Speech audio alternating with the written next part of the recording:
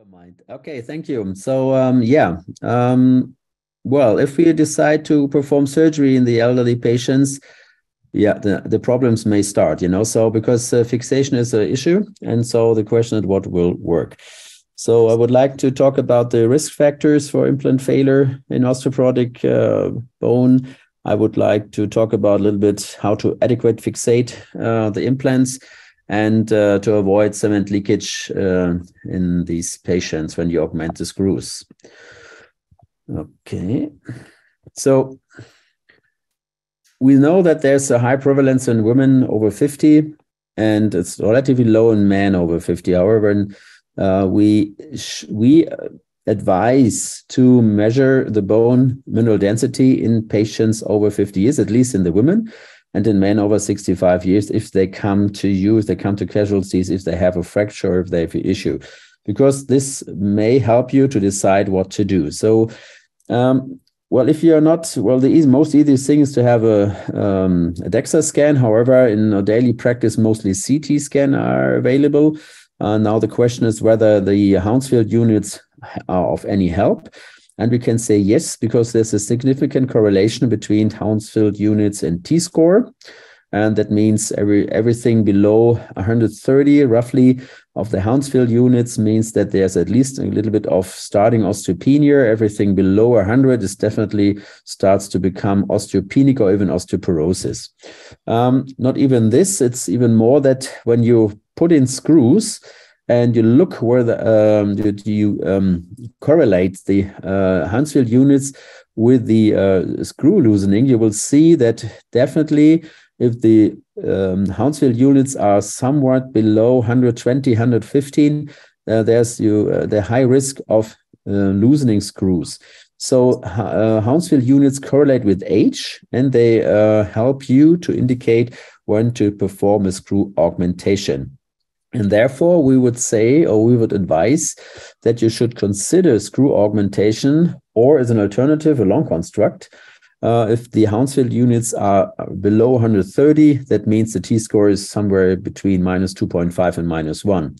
We would definitely advise you to perform screw augmentation or use a long construct if the Hounsfield units are below 100. So because this may help you to avoid screw loosening. So that's the first kind of take-home message if you perform. Furthermore, don't look only on the T-score, but look at the patients themselves, because high age, as I told you in the other talk, higher, more comorbidities like a higher frailty, sarcopenia, as we just heard. All these are risk factors for screw loosening and for worse clinical outcome.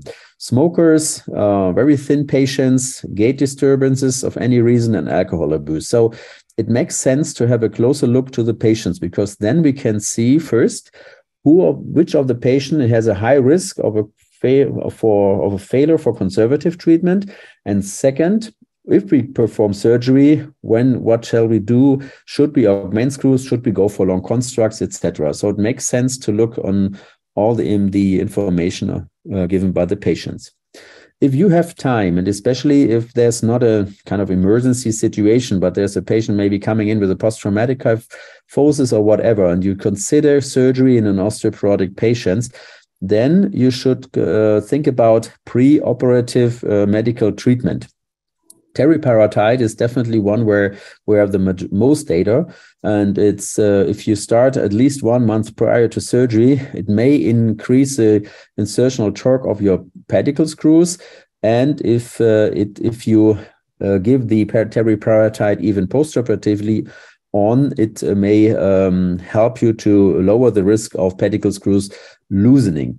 Homozozumab is probably similar, but we don't have data so far. So typically we start with teriparatide in these patients if they have severe osteoporosis, and we perform surgery, especially if we perform any kind of correction. Sagittal alignment is important too, because we know that patients with vertebral compression, also osteoporotic vertebral compression fractures, typically have or show worse global sagittal alignment, and this leads to a decreased quality of life. So it makes sense to have the standing x-rays, to perform standing x-rays whenever it's possible, to see, do they have already a disbalanced sagittal spine, or even sometimes in the coronal, but mostly sagittally. And this correlates with a low quality of life as well as further fractures. So if you think about treating them, you probably have to consider to address the decompensated sagittal balance. Here's an example. You can see that the plumb line is relatively far advanced, so it's sagittally disbalanced because of the fractures. And here, this was the answer, I would say, our answer to correct this patient and to restore sagittal alignment. Now the question is whether PMMA augmentation of pedicle screws is necessary and meaningful. Here's an example of a 74-year-old, low T-score, less than -0.3. I told you that this is the threshold. Everything below -3 should keep you alert. You know, she has a over 4 fracture, so both end plates are affected. At T12, she got a percutaneous screw stabilization with 8 screws, but here 10 days already after the surgery, you can see this cutting out of the screws. We know that the augmentation of pedicle screws with PMMA or similar bone cements is meaningful and may increase the failure load up to 250%. So definitely, yes, that makes sense. But how? First of all, we would say when you have a very low T-score, less than -2.5, if the Hounsfield units are below 100, as I told you before, we would advise to cement the screws. If you realize a poor screw anchorage intraoperatively, you will see, well, there's not that a lot of torque here. When I put in the screws, considers augmentation in revisions, of course, in corrections, you know, if you have post-traumatic kyphosis, and in percutaneous stabilizations, because percutaneously you don't have any feedback if you put in the screws. I personally think you cannot really feel how good the bone is. So this was the answer. So this when we revised the patient, and in that case, we performed an anterior-posterior surgery. The majority of our patients, however, get just a percutaneous posterior stabilization, but the cases I show you now are mainly revisions. So here we perform posterior anterior with screw augmentation. However, there are some limitations. Cement exorization, if you augment screws, is often occurs. Here in this study, up to 73%. And even although they are asymptomatic, even pulmonary cement embolism occur in up to 4% if you really perform CT scans of the thorax afterwards. In a meta-analysis, they found a symptomatic complication rate of even 5.5% in screw augmentations, and a 30-day mortality of 1.8%. I think that's quite high, I would say, but anyway, that's what literature says. But there's a risk if you cement screws that that you harm the patients.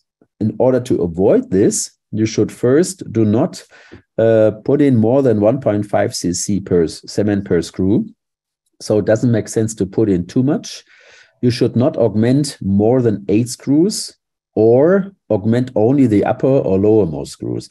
So you don't have, like in the picture on the right, you don't have to augment all screws. It's probably enough if you augment the uppermost and lowermost screws. So in that case, only 4. So we are changing now our behavior. We are only cementing the upper and lowermost one. And the cement should be really doughy, should be sticky, you know, before you put it in, because it's a difference whether you put it in kyphoplasty, where you have a void which you fill, or if you press it through the screw into the normal osteoporotic bone. Because with this high pressure you typically perform, there's a high chance that you have a cement leakage. So wait for that the cement is really sticky, and that you can really watch with the image intensifier what happens with the cement. And as I said, do not put more than 1.5. Further methods to enhance the screw purchase are multi-segmental and long constructs. You know, of course, the longer it gets, the more solid it gets.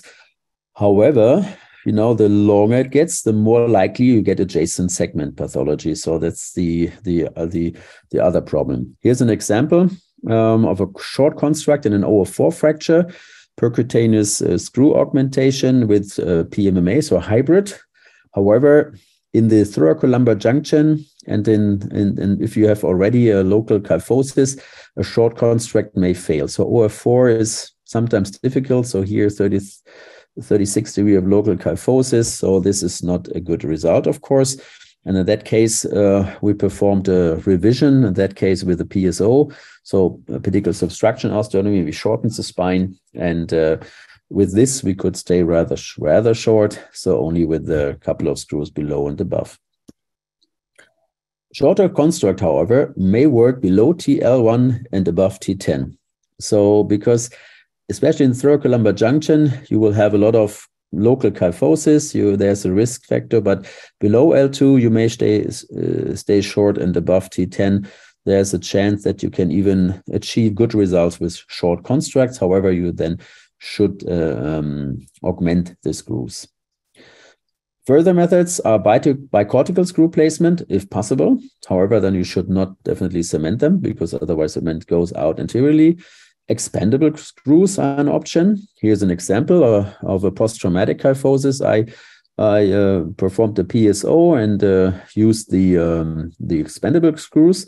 They are fine. They work, and I would say as good as the cemented screws. However, you won't be able to take them out again. So if you have to revise them, I think it's almost impossible to get them back, because the distraction maneuver, you can't turn it around, so they stay there forever. Which is a difference. If you augment screws, you can easily take them out because they have not a lot of resistance against torque moments. But augmented screws are an option. Further methods are multi-rod constructs, as well as crosslinks, and of course the sagittal, if you consider or respect the biomechanical load distribution and realigns the spine. Here's an example: a Parkinson patient with this severe osteoporotic local kyphosis in the L2 and L3 area after a fracture. And you can see here on the right side how we realigned the spine with anterior and posterior surgery. However, if the construct's notwithstanding, the construct may fail, even if you think you have everything done correctly. Here's an example: rather long constructs, augmented screws, but still, obviously, it failed. More probably because I was still not long enough or did not realign the spine accordingly. But anyway, never surrender, because construct failure may occur if the construct ends in the kyphotic area, if the global sagittal alignment is still decompensated, if you didn't realign it, or if you performed overcorrection, which can occur, especially it happens in the thoracolumbar junction, and sometimes it happens, you can't do anything about it. So my advice is, if you perform surgery, stay either short bisegmental, if possible, or be brave enough for a long construct. If you do something in between, and then you probably may fail. Here's an example: a patient with a OF5 fracture.